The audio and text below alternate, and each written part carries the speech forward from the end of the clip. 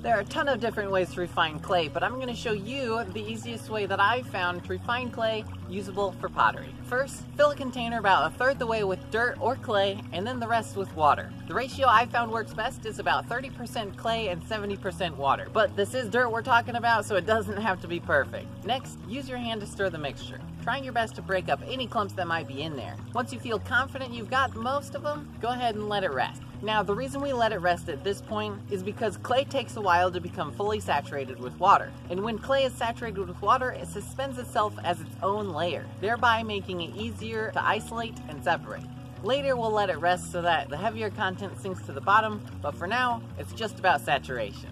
I found that the minimum amount of time you want it to rest is about 10 minutes, but my best results have come when I let it rest more than 2 but less than 24 hours.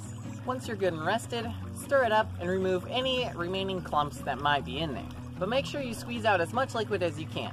That's free clay right there. Once you get the majority, let it rest for another 20 minutes.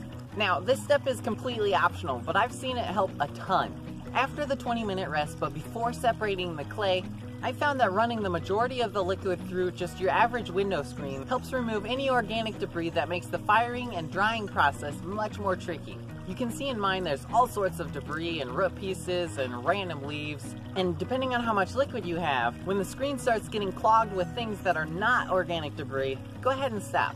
You can use what's left in the original bucket as practice clay, but at that point it's a lot of gravel and sand and silt, which doesn't dry or fire well. So if you strained it, go ahead and let it rest another 20 minutes, and in the meantime, get a cloth bag. Now, this could be anything from a t-shirt with the holes plugged up, or a pillowcase. I used a pillowcase because it's just easy. Then you're going to place it somewhere you don't mind it getting wet. Once the 20 minutes are up, pour your delicious soup into the bag until it becomes a little thicker. Now, usually this is the bottom 2 to 3 inches, and if you strain it, all that's going to be left is silt and a little bit of sand. Go ahead and let the bag drain and dry, and just like that, you've got moldable clay. Now, this process does take a lot of time, but not much effort goes into it, which is what I like the most, because I have a million other things I have to work on. I'm new to pottery, and I'm having a lot of trouble forming and drying the clay. So in the next video, I'm going to teach you some tips and tricks that have helped me form and dry.